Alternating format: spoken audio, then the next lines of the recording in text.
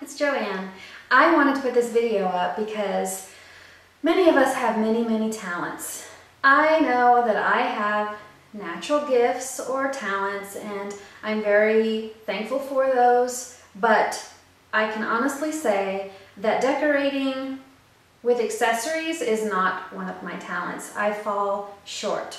I can paint a room, I can pick colors, I can do window treatments, but when it comes down to the accessories and the decorating, whether it be just a bookshelf for a living room or a study, or whether it comes to party decorating or holiday decorating, I don't have those natural talents like some people that I follow on YouTube. And one of those people is, I think her name is Liz, although to me she looks like a Kim, so I always want to call her Kim.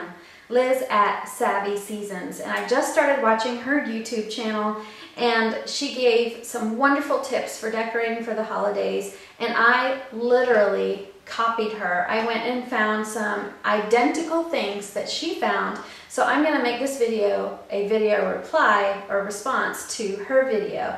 So I'm going to start with the dollar store Christmas, well, I'll just show you. I don't even know which column. They're packages on a candle holder, and here's what mine look like. Isn't this cute? Let's see if I can show you the whole thing back here. It's basically 3 styrofoam boxes or squares that you cover with wire ribbon, and you put a ribbon on the top with some coiled ribbon. I actually already had the coiling ribbon at my house, so I just picked up this from the dollar store. I picked up 3 styrofoam blocks, and I had these candle holders. I actually have 2 of them, and they're 2 different sizes. One's taller than the other. I picked these up at Goodwill last year, so how do you like that for a video thumbnail? Okay, anyway, maybe I'll use that actually. So I had these from Goodwill, 6 cubes. I think I actually had to go back. I know I had to go back for more of the ribbon because I was wrapping them more than I needed to. I was wondering why she wrapped them in her video only on 3 sides, and then it was like, well, duh, that's all you need to do because one side is obviously on the bottom. So they're completely wrapped, but my thumbtacks are on the bottom.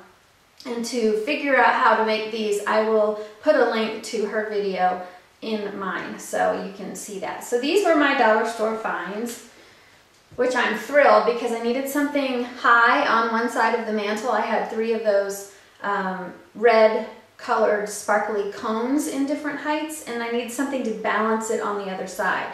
Then there are these ornaments that I got also from the dollar store. So I'm sorry, I'm saying dollar store, but I meant Dollar Tree specifically, so everything in the store is $1. These ornaments, whoops, this one's coming unglued. I just hot glued them. So this was also Liz's idea. Dollar store ornaments, and that one's coming unglued. Oh, guess I didn't hot glue them enough. Dollar store ornaments upside down in Dollar Tree candlestick holders, put on a candle. These are the silver ones. I couldn't find any of the other ones that she used, but I did find these ornaments. They're red and green, and I put them next to a poinsettia, so they're really pretty. And same idea, just hot glued them upside down into the candle holders. And what I like about this is I can use these candle holders for another holiday. Simply take out the Christmas one by tugging it with the hot glue. Obviously is not affixed permanently, as you could see. And then I have these beautiful table decorations for cheap. Yeah. So anyway, that was my video response to Liz, and I want to thank her because she really, truly is a gifted decorator. If you watch her videos, which I spent, oh gosh, you know, my coffee time in the morning, I like to watch other people's YouTube videos, and she is one that I just kind of went through her whole entire history and watched every single one of her videos, and was really inspired because she is truly talented. So thank you to Liz, And thank you guys for watching. I hope you like this video, and I'll talk to you soon. Bye!